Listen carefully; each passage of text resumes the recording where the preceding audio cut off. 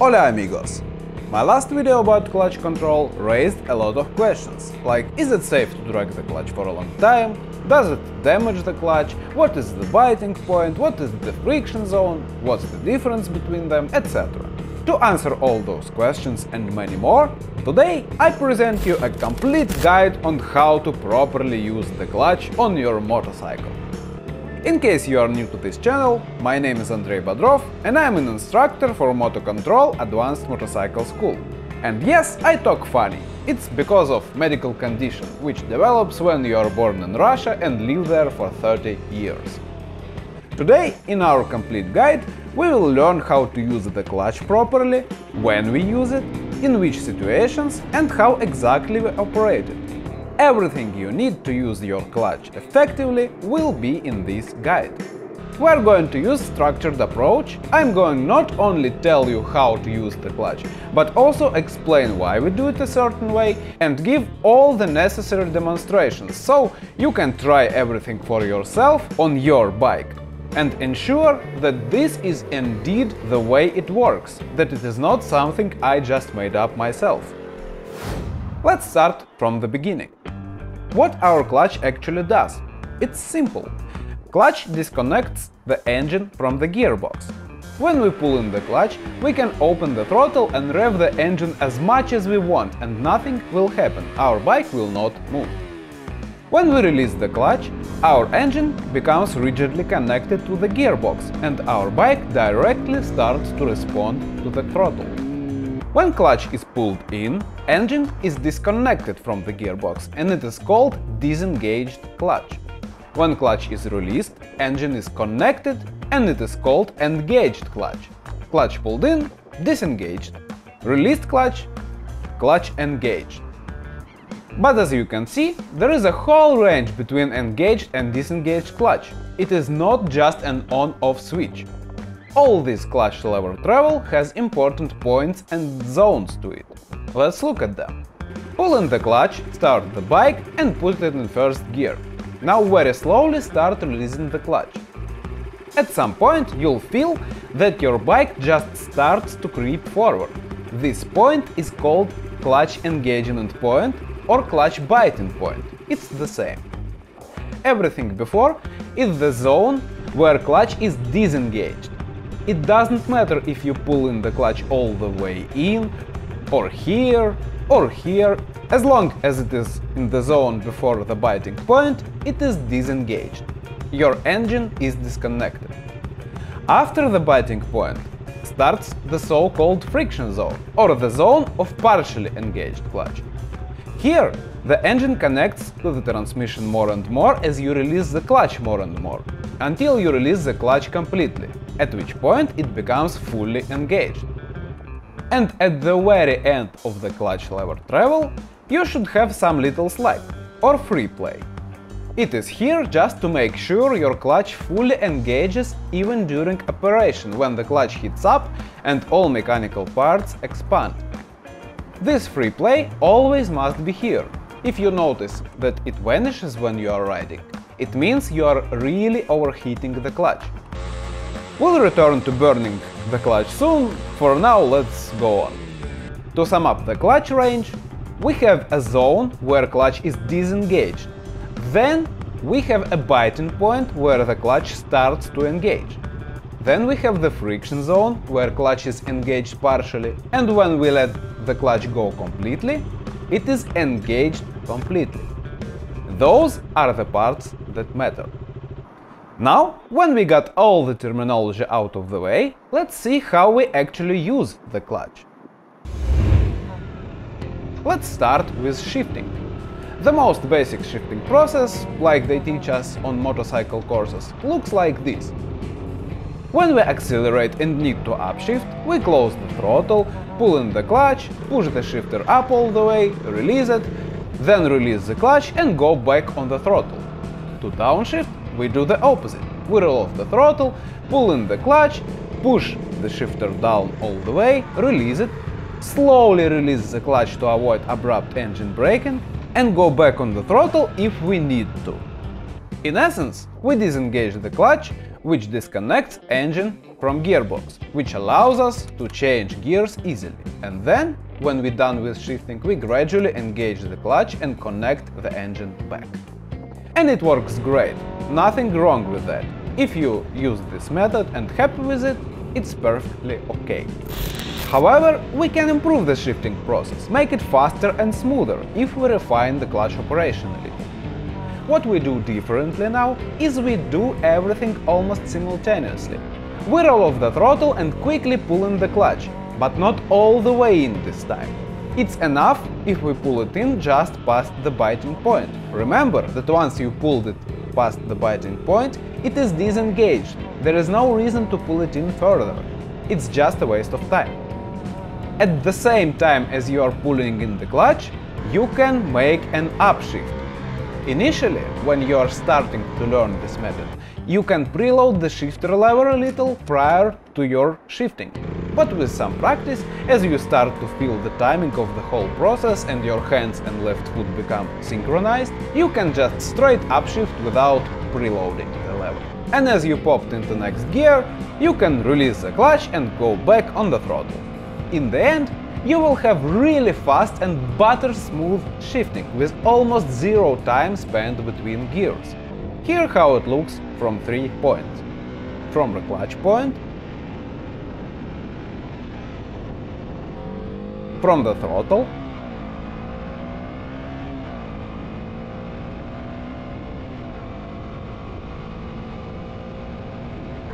and from the shifter.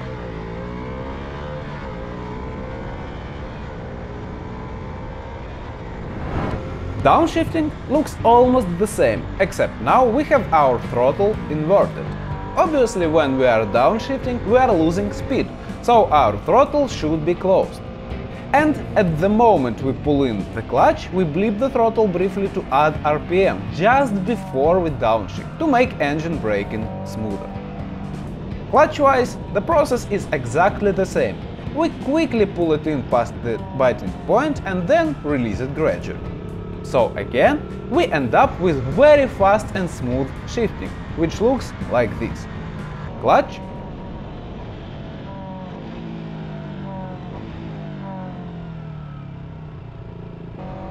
throttle,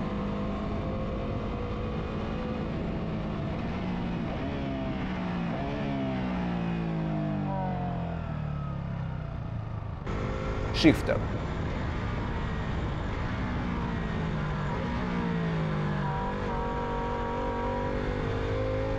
The main bit about clutch itself here is that we don't need to pull it in all the way each time we shift.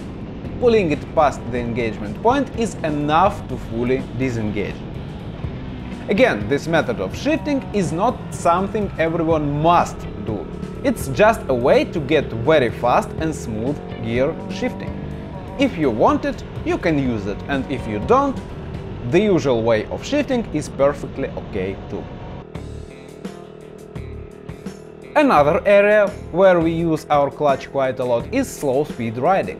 And it is not necessarily circles and figure eights we practice. A good chunk of day-to-day riding, like filtering, riding over obstacles or simply starting from the traffic light, also uses slow speed riding techniques. For all those things, we can use our clutch.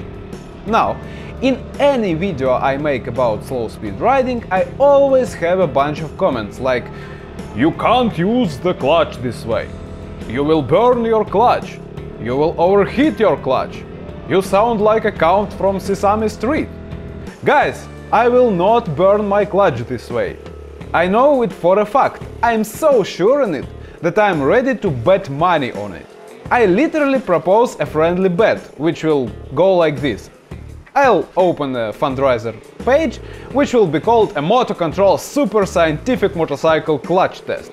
If we reach $200, I will do a video of me riding very slowly using the sleeping clutch, just like you see here, for an hour straight. No cooldown, no pauses, a straight whole hour of sleeping the clutch.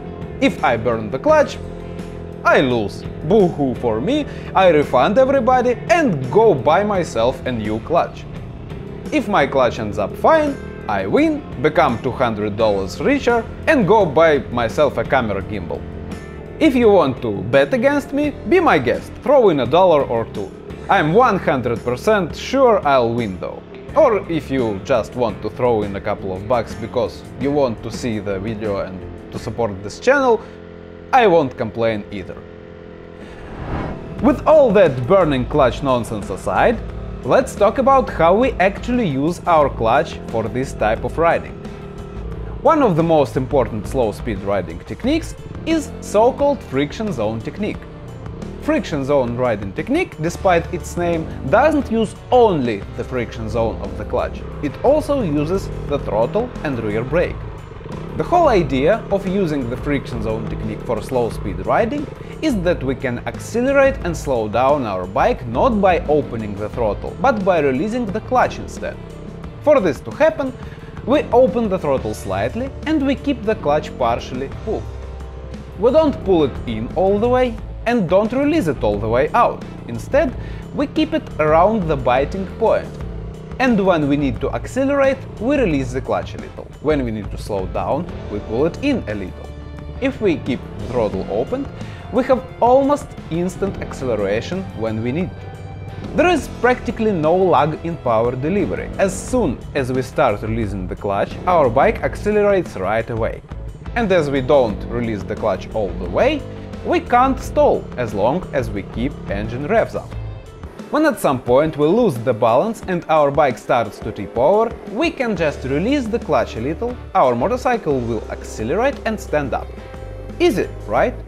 You'll never need to try to muscle your bike upright ever again.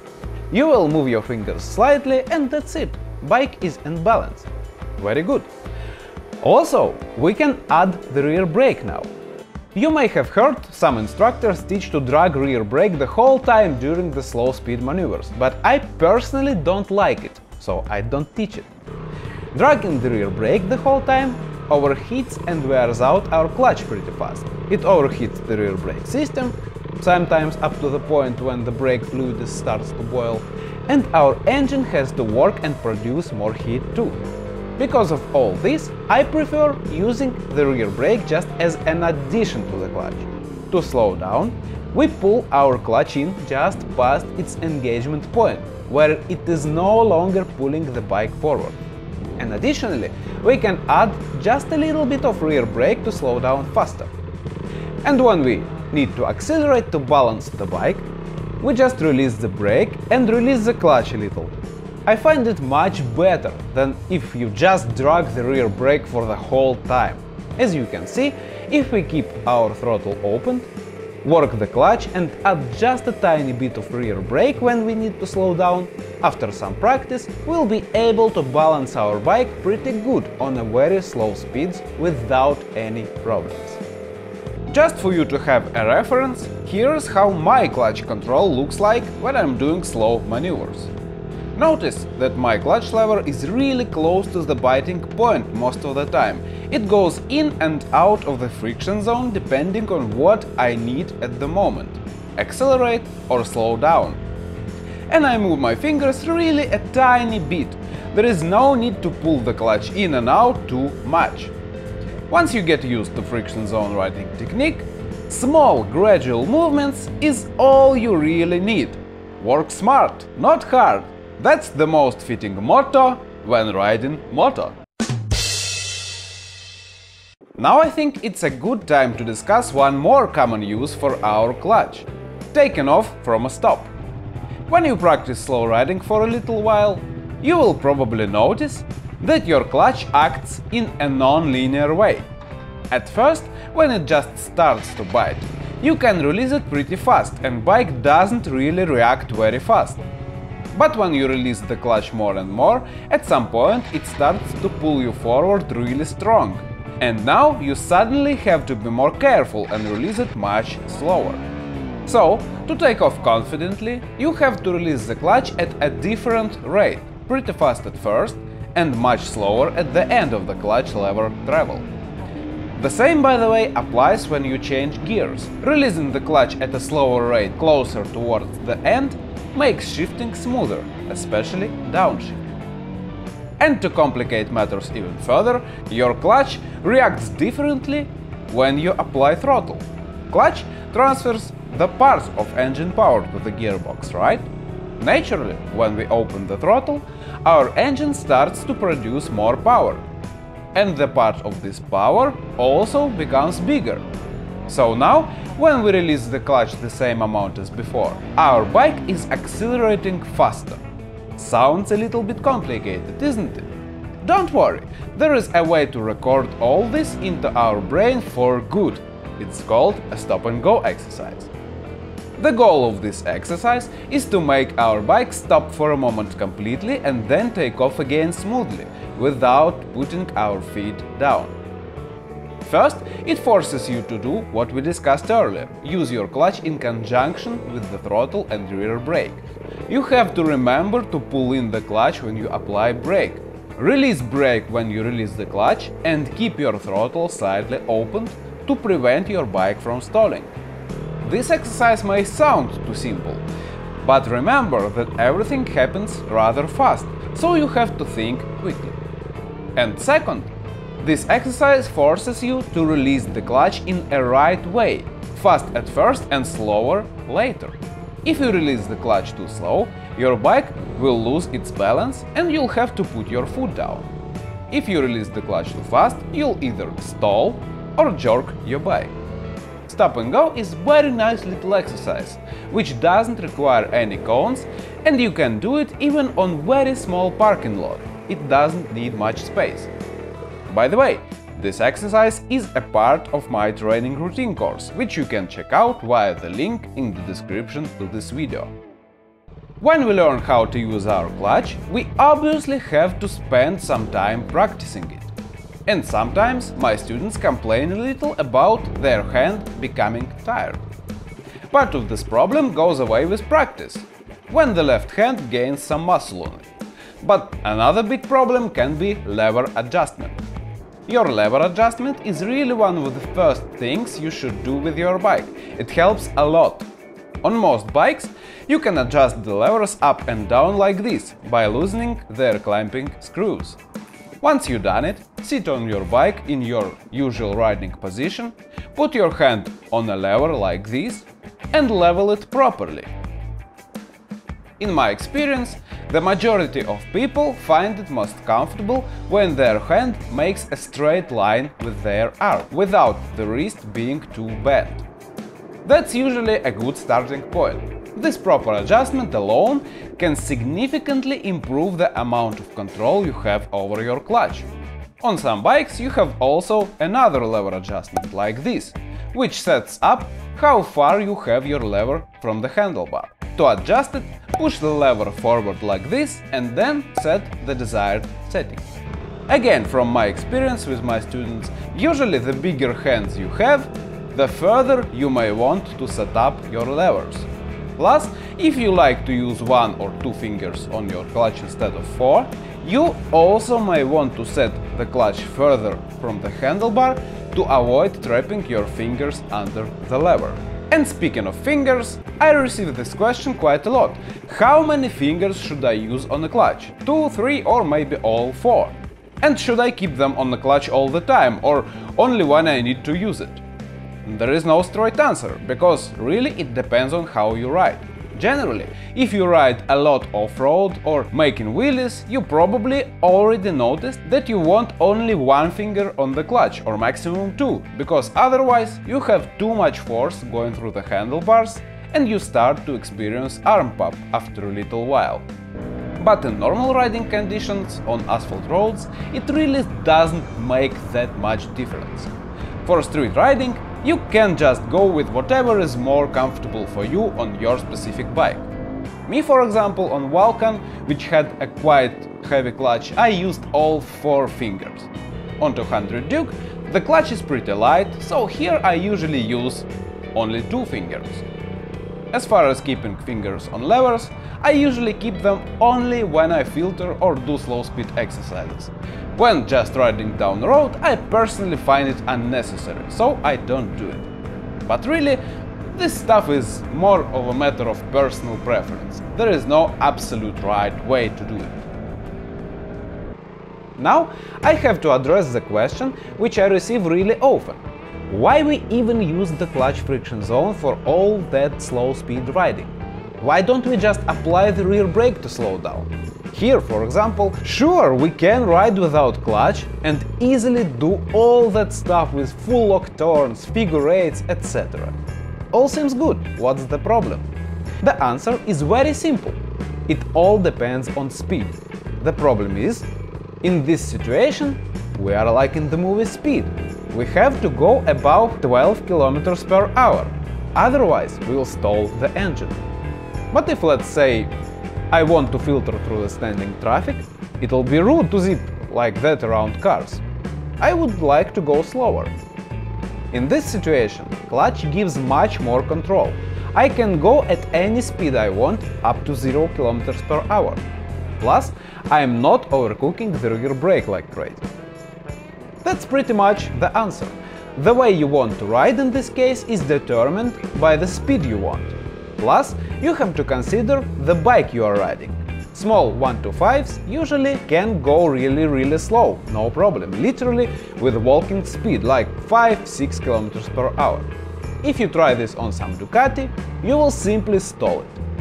It's nice to be able to do both variations, with the clutch and without it. This way you'll be able to ride any bike in confined spaces easily, regardless of its weight or size.